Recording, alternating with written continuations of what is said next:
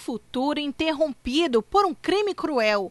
Hoje, com 21 anos, Jhonny ainda sofre com as sequelas e com a dor da impunidade.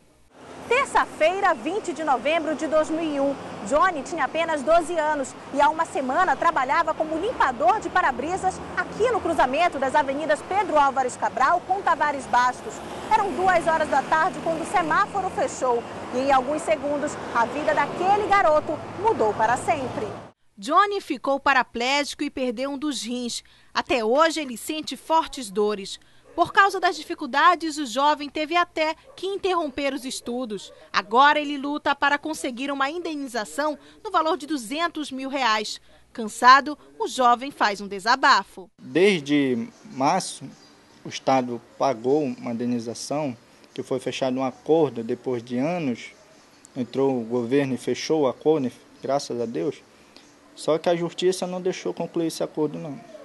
Desde março está na conta do TJE. E eles ficam dependendo da boa vontade deles para decidir isso. Seu Francisco também sofre ao ver o filho nesta situação. Ele pede justiça. Meu filho está aí numa cadeira de roda, sofrendo, vai ter que fazer outra cirurgia e uma cirurgia de risco, entendeu? E esse cidadão, eu não sei se pode se chamar um elemento desse de cidadão, eu não sei. Está solto aí, andando livremente, como meu filho está na cadeira de roda.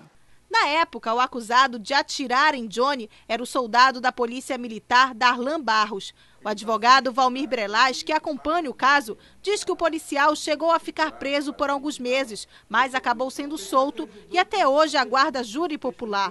O caso ganhou repercussão nacional e já foi denunciado várias vezes à Anistia Internacional.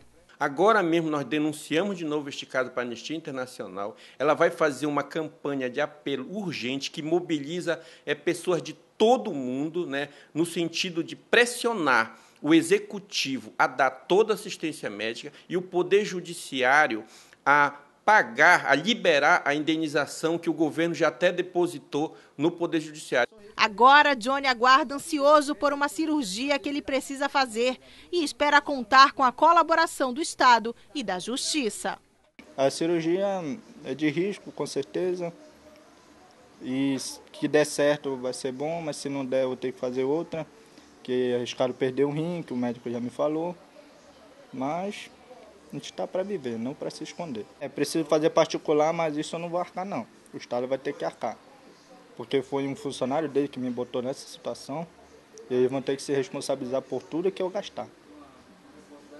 Porque desgraçaram com a minha vida. Eu não tenho medo de falar, não. Eu espero que eles não se omitem a isso. Eu espero não recorrer à justiça para isso, porque até a justiça eu desconfio.